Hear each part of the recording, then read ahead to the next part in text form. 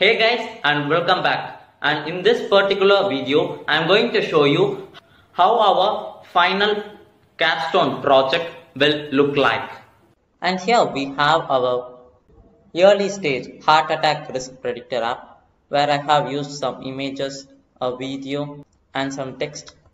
And as this is a multi-page web app, we have three more pages to go. So here we have a data analysis section where we have the data over here and some beta expanders, and inside our particular page exploratory data analysis we have two more pages.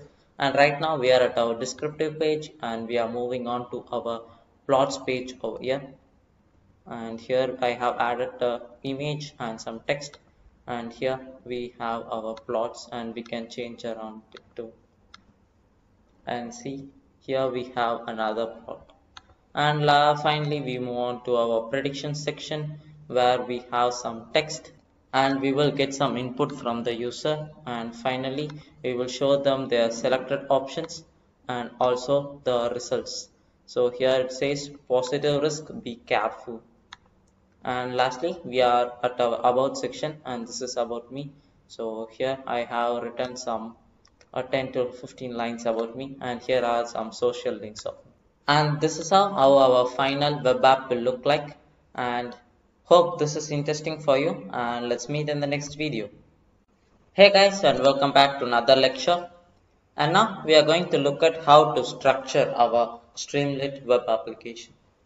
So in order to create a multi-page web application, we would write a long and more than literally 150 lines of code. But having all of them inside a single Python file might be really very confusing for us. And in order to avoid that, we will have three different Python files, and in which we will create two of them as the eda.py, and it is a Python file, and the other one as yaml.py as a Python file. So here eda.py is resembles our exploratory data analysis part, and the yaml.py represents our prediction part, and these both will be shared inside our Streamlit of the main app that is named as the app.py. And now this might look very confusing, but later while watching the other videos it will be really interesting for you. And so happy learning. And now we also know how to structure our app, and in order to do that, firstly we will create three new files, and I will go to heart app, and here I have the data, and here is our Jupyter notebook, and here I will create the main app. Let's name it app.py, and again I will create another file which would be for my exploratory data analysis .py, and finally I will create a third file, and which is for the machine learning, so yaml.py. And now we will start developing our web app. So firstly let's import the packages, and the first package we obviously need is import Streamlit as st. And now we are good to go, and we can frame our app. So let's write a function, so def main, and here we will call our function. So firstly let's give in the title, so st.title, and in which this is the heart app. Now let's create our menu, the choices for our menu, and the first one would be obviously the home, and the second one would be the exploratory data analysis section, and the third one would be the prediction section, and at the last I will have another section for about section. So And now we will create a select box in the sidebar. So st.sidebar, and in which I will use my select box, where I will name it as the menu, and I will pass in all the options I have in my list menu. So let's make it caps data analysis section. And finally we will write the if statements. So if the choice is home, and then I will type in st.text. Oops, let's use the subheader header, and I will tell them that this is our home page. And elif, suppose the choice of the user is the exploratory data analysis section. Let's say, let's copy this, and inside which, and if the user chooses this, for now I will pass this section, and if the user selects his choice as the prediction section, and I will also pass this for now. And finally, else I will tell them that st.header, and this is about me. Now let's save this and open our command prompt, and in which we will shoot our terminal. So firstly we will pass in the file path where it is in my desktop. Desktop, and then inside my desktop I will go to the heart app, and inside my heart app I will run the Streamlit. So Streamlit run, I will use app.py, and it's taking a while, and now we got it. Here it is, it's loading, and bingo, we got our heart app, and it shows an error that we have made a mistake in line 22. Line 9. So let's go to line 9, and it is sidebar. And now let's save this and click on always rerun, and we got this. And here is our sidebar where we have 4 sections. They are the exploratory data analysis section, the predictions section, and finally the about page.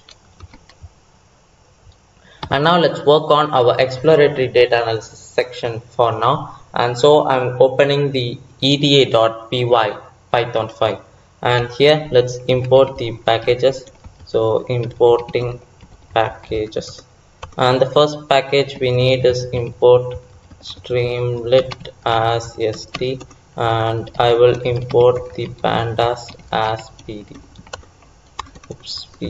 And now I will create a new function that is def of, let's say, eda, and in which I will import the data frame. So let's say df equals pd dot read csv, and inside which I will pass my data frame named the heart.csv. And now I will go and showcase this particular data frame inside my web app. So st dot let's say subheader, and in which I will say this is our data, where I will display this data using the Streamlit data frame function, and I will pass in df over here. And now let's save this, and we have to import this particular file into our app.py. So let's comment this out, importing the packages, and now I will import the file. So importing the files,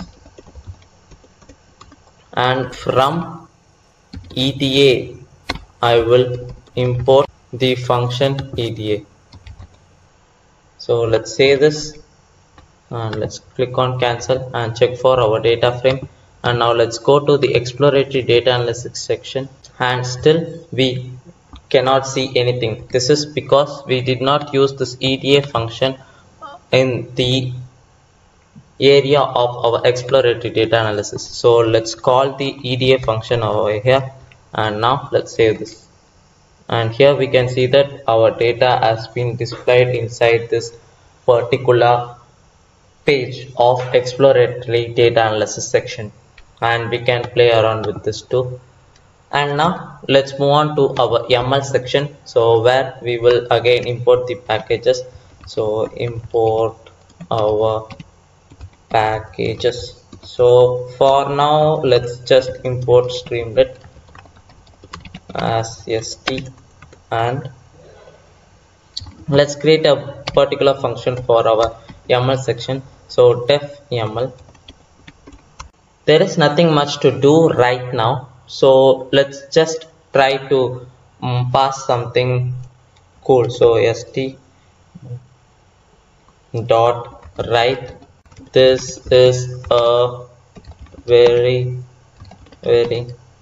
great tutorial, and let's save this for now. And now we will also import the YAML file. So from YAML I will import the function YAML, and instead of pass here I will call the YAML function. And now let's save this, and now let's go to our predictions section, and here we got this is a very great tutorial. And now let's format our about page, and I'm also going to use my image. So let's import the image module from below. So from pil I will import the image. So right now let's use the following code. So this is a pre-written code for me, and I'm using this. So here firstly I will write the particular name Adith Sreeram, the data guy, and I'm importing my image, and I'm particularly displaying the image in the Streamlit web app. And here is the bit of text about me.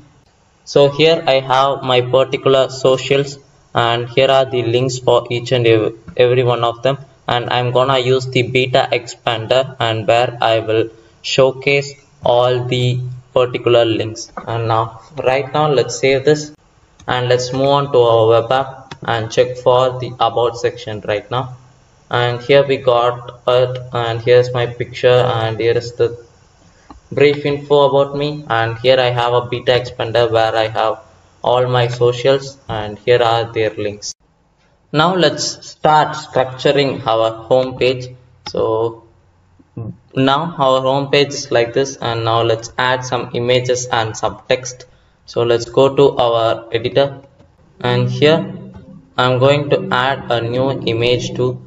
So let's take a variable named the image here too, and in which I will call my module image and use the open function, and the file name is heart.jpeg. and now let's save this, and now let's use our Streamlit to make this particular image appear on our web application. So st.image, and in which I will pass the following variable image, and here we got our particular image here. And we can also add some text. So here in my notepad I have this particular piece of text about the data frame and the app we are working on. So let's add this. So let's use our write function st.write, and in which I will pass this whole bunch of text. Let's copy this out and paste it over here, and now let's save this, and let's open our web app. And now here we got the textual message for our app too. And now I don't think this particular title is required here, so let's remove this, and let's make this as the title. So let's say this, and now it's pretty much cool.